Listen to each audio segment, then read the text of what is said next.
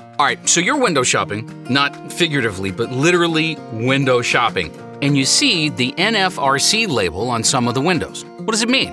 Well, whether it's a window, skylight, or even door, the NFRC label tells you whether it's energy efficient. That's really the simplest explanation. NFRC labels equal confidence in energy performance. In fact, NFRC certification is required for windows to be ENERGY STAR certified.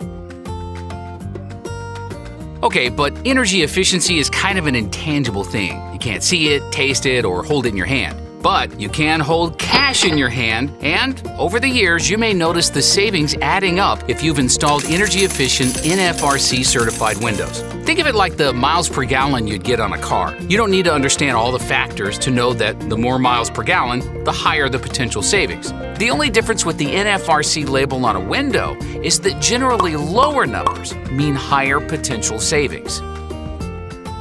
But perhaps more important than energy efficiency and potential savings is the peace of mind you get by selecting NFRC certified windows.